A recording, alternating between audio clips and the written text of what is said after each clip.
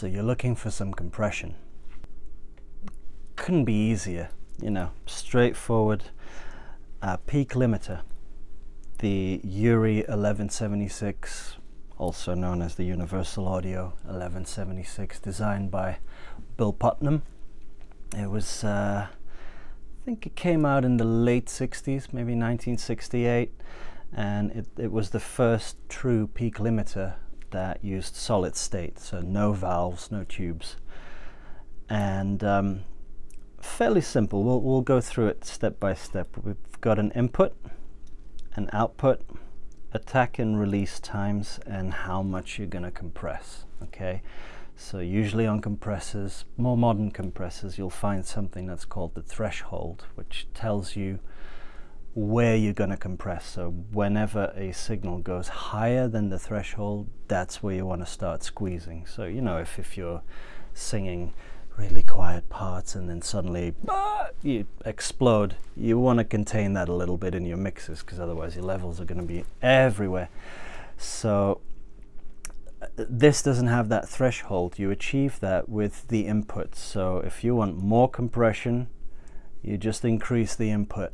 If you want less, you take the input down. You'll see your gain reduction meter will start moving less.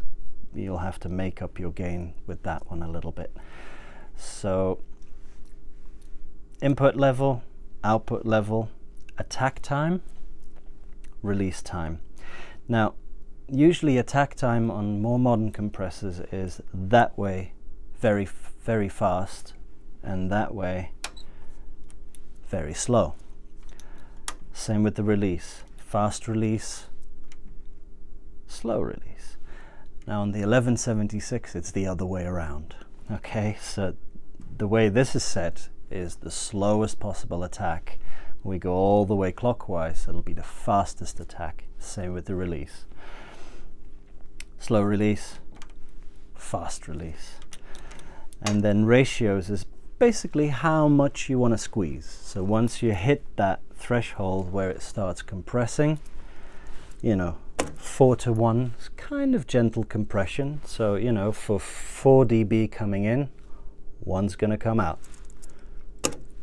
8 coming in, 1's going to come out. So you're compressing more, all the way to 20, which is heavy compression or limiting. You know, it's like, that's it, you're not going any further than that.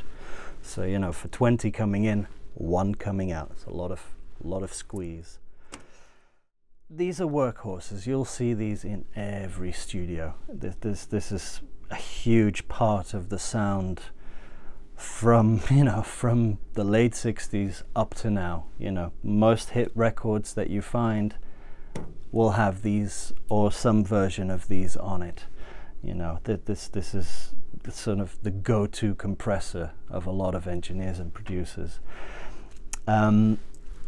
So what I've done here on the vocal is I've daisy chained 2 of them together so that I don't have to compress that much on one unit. It's always seems to work a lot nicer if you do a little squeeze on several units rather than use one to just slam everything down. So, and because this guy is compressing in the first stage, it's going to make the behavior of the next one in the chain slightly different, rather than one box trying to do everything, and it might be just too much for it to handle it sonically, and it's going to change the sound. So if you squeeze a little bit on a couple of units, it's probably going to help matters a little bit. So what we've got here is setting this one to 8, which is quite a bit of squeeze, and I'm going to set it at a fairly fast attack.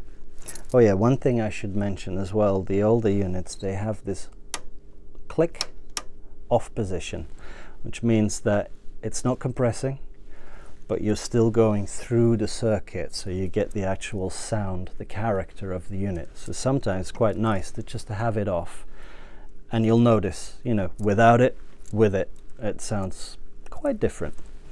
So we're going to compress just the peaks. We're going to look at where the vocal jumps out, and we're just going to grab those loud peaks a little bit with a fairly fast release time. So it's just kind of going to grab them and leave them alone. And it'll give the next compressor, who's going to be a lot more gentle, it's going to, you know, sort of move in time with the music. It's going to let that one work a lot less, because otherwise it's like, oh, a peak, and it's not coming back in time for the next word. So taking the peaks off with this one, and then with this one we're just going to do a general kind of level compression. So it's going to be a gentler slope, 4-2-1, gentler amount of compression, and we're going to go probably a little bit slower. Actually, let's go to this funky setting, which seems to have made its way into the industry as a standard setting.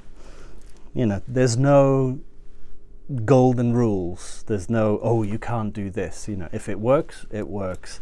But this setting here has found its way into the industry as a bit of a known setting. It's called the Dr. Pepper setting. So, I mean, I was too young, but, you know, I found this out by accident. There was a Dr. Pepper advert that said you have to have a Dr. Pepper at 10 o'clock, 2 o'clock, and 4 o'clock. Attack setting, 10 o'clock.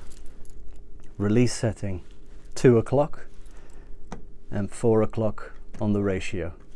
That's the Dr. Pepper setting. So it's a fairly slow attack, but it's going to let the transients through. So, you know, you don't want to kill the dynamic of a performance. So if you're going to squeeze everything out, it's just going to sound like that, and it's not going to do anything. If you let the attack through, things are going to breed. You're going to, you know, if there's a performance that, you know, has a bit of aggression, so they're going to go, bah! It's going to happen, it's going to come across. So you're not going to squeeze the life out of it. And then a gentle release, not too fast, not too slow.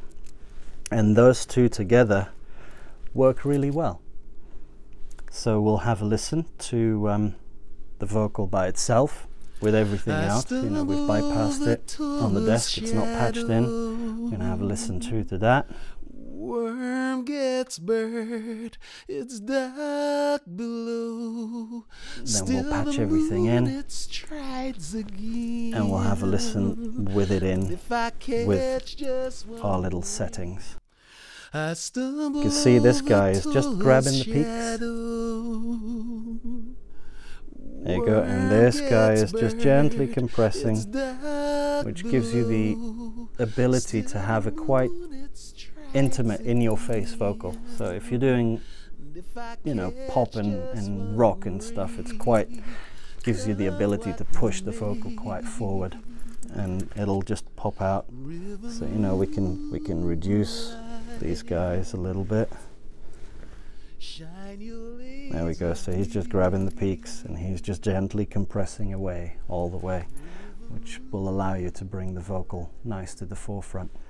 The UAD plugins, they've got these guys modeled, and they've got all the different redesigns and incarnations as plugins. And, you know, obviously this is one of their units, so if their plugins are not going to sound the way these guys do, but they do. I mean, they are so close, so similar. Not much to say, really. You know, UAD 1176 sounds like the real deal. But again, you know, there's something about sticking something through a box, have the electronics interact with your signal, and it's going to sound different yet, you know, and you know, you can go crazy on it. You can drive it into a distortion if you want to create that sound. You know, if you want something to sound like a guitar or something, you want something cranky, just drive the hell out of it, turn the output down, and see what happens. Experiment and have fun. It's split, it's not in line, so the record section's way at the back over there. Those are your record channels, so these are your returns, control room section. And it's just the way it sounds. It's full, it's got